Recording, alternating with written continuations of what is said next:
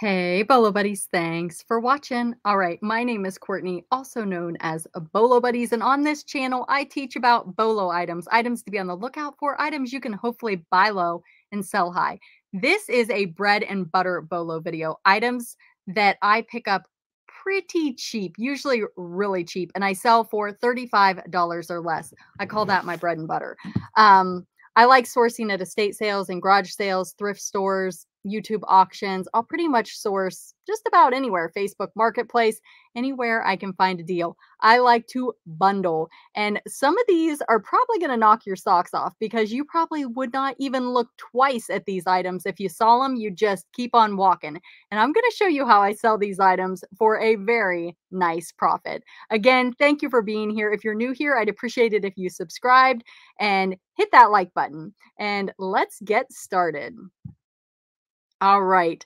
The first item is this little teeny miniature, I'm going to call it a dollhouse decoration, and it's super cute. I picked this up, I believe it was with a bunch of dollhouse items from an estate sale. I sold this for $13.50 and the buyer paid shipping, so they were all in for $19.51 for this little guy.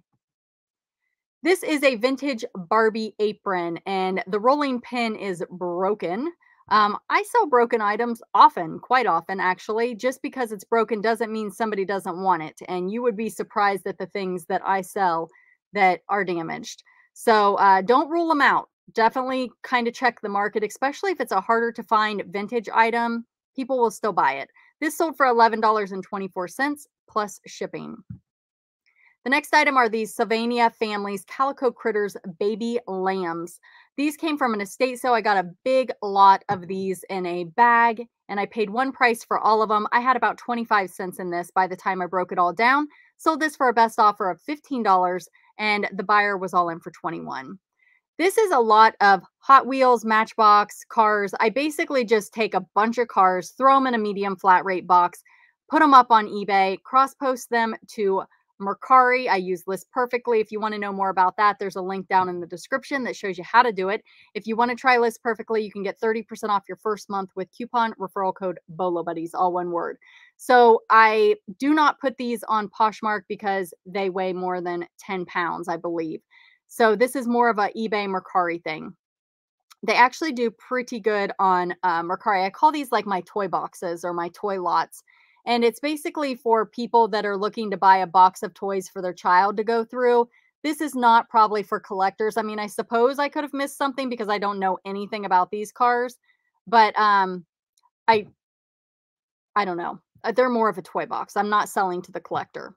I sold this for a best offer of $34 plus shipping. The buyer was all in for $54.17.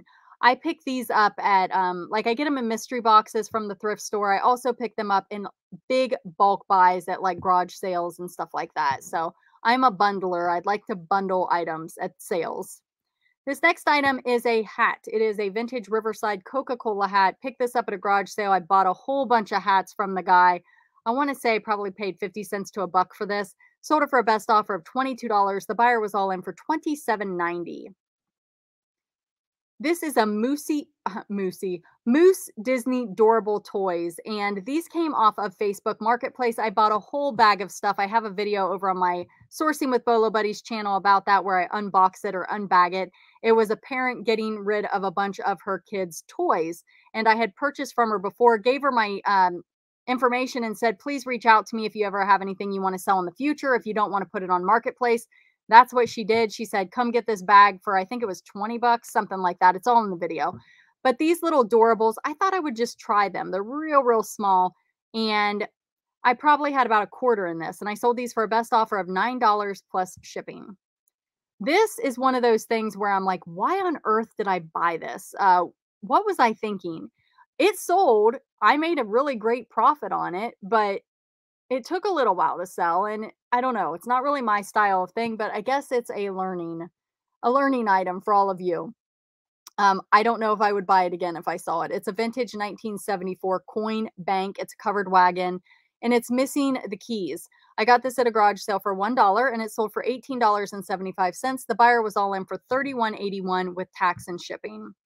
The next item is this little mini Boyd's Bears. It is a TF Wuzzies. This is not one of the big money ones. If you guys have not seen my Boyd's Bears video to look for, some of them can go for hundreds of dollars. There's specific ones you need to look for.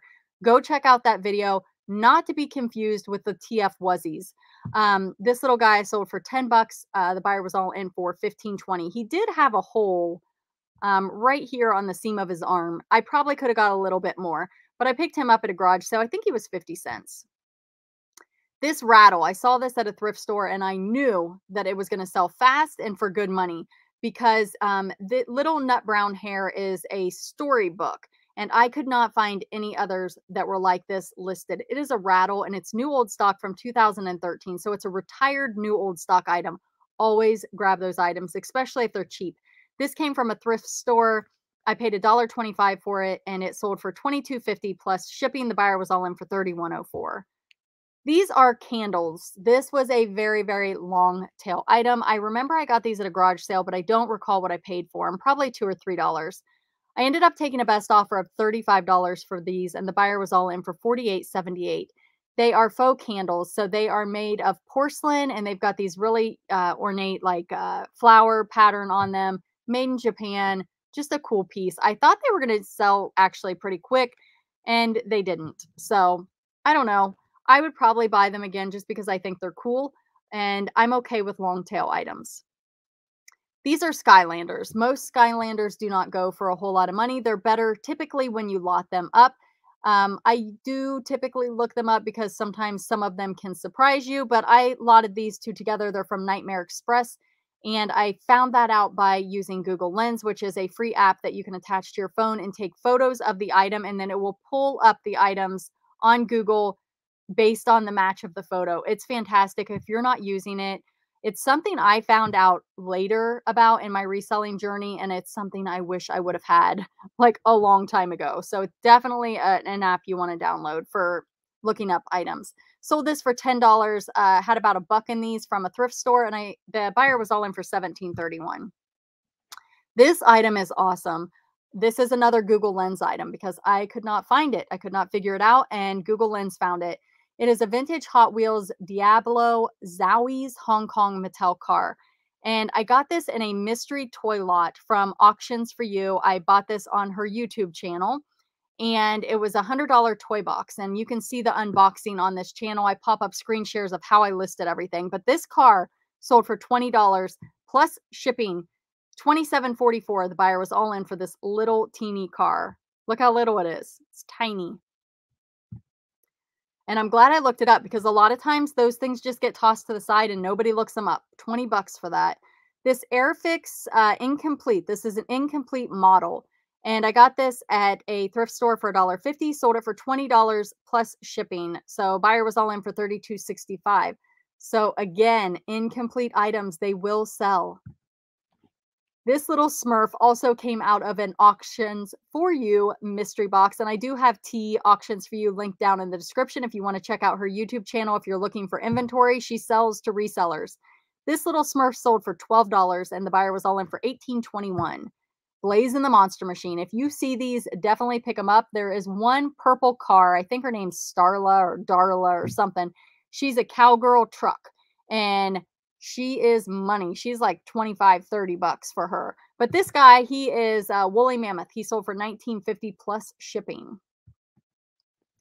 The next item is this Mother Goose Princess and the Pea tape and book. These go to the, it's a goose. It's a talking goose. And the person bought, I think it was the same person that bought both of these. $30 a piece, all in for $39.73. And I bought those with the goose and I think the duck. If you want to know more about that, I was on Primetime Treasure Hunters Thrift Battle and I used that as one of my items. So all the details are over there. This is a hummingbird brooch. Sold this for a best offer of $14. The buyer was all in for $20.24 and I got this at a thrift store for 50 cents. So it's a hummingbird. This is another item that came out of my box from Auctions for You. And I sold these for $20. The buyer was all in for $25.50. These are Arthur from PBS Kids. They're little teeny minifigures. Let me show you how small they are. How cute is that? The next item are these vintage barrettes. If you guys do not know, vintage barrettes can definitely be a item to be on the lookout for. I did take a best offer of $35 on these. The buyer was all in for 40. I got these at a garage sale for about a buck.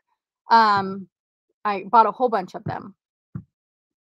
The next item is this dollhouse floor part. So I took a dollhouse from 1991. It's a play school dollhouse, and I parted the entire thing out. I have done this twice. This dollhouse is a bolo, so definitely look for it. I sold this floor piece for $15. The buyer was all in for $32.64. The next item is this Royal Dalton Brambley Hedge Spring Plate. I got this out of a Bolo box that was gifted to me by one of my YouTube members.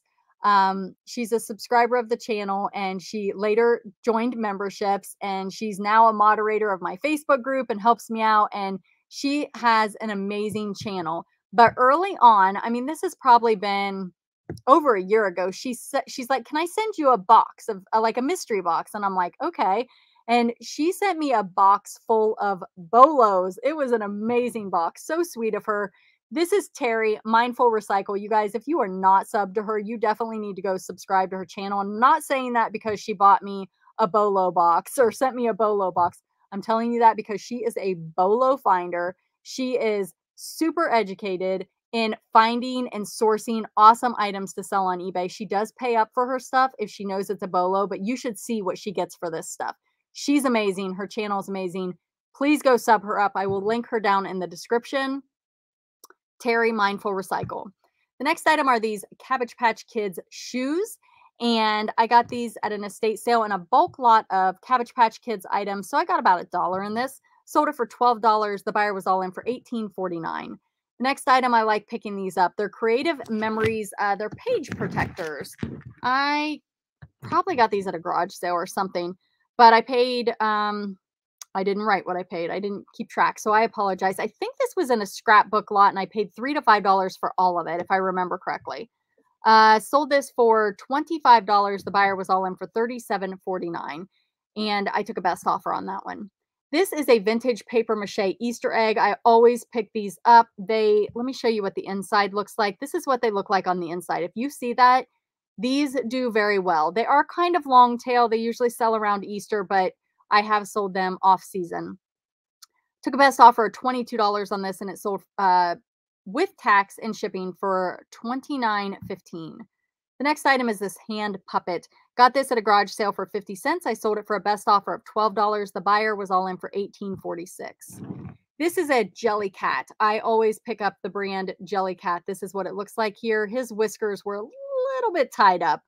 So I ended up selling it for $18.74 plus shipping. The buyer was all in for $29.36. And this is a vintage plastic backed diaper. It's a disposable diaper. These are very, very collectible. This one came out of my Cabbage Patch lot that I got from an estate sale. I'm like, you know what? I'm just going to see if I can sell a single diaper. This is a very small diaper because it fits a doll. And I sold this for a best offer of $8. The buyer was all in for $14.18. So which bolo, bread and butter bolo, surprised you the most? Which one would you have walked right past? No way, I'm picking it up. Also, I want you guys to tell me in the comments, where is your favorite place to source? You know, I'm like a garage sale girl, but I have been going to the Goodwill Ben's outlet lately, and I am absolutely loving it. So I'm going to say still garage sales are my favorite. I do enjoy thrift stores. And if I'm sitting at home and I feel like sourcing, I love going on YouTube and sourcing. So I don't know. It's so hard. I don't really care. I just love to source. Thank you guys so much for being here. Thank you for watching. Like I said, put that information down there. If you want to tell me how you found the channel, that would be awesome as well. Thank you for being here, and be sure to subscribe, like, comment, and share. Thanks for watching.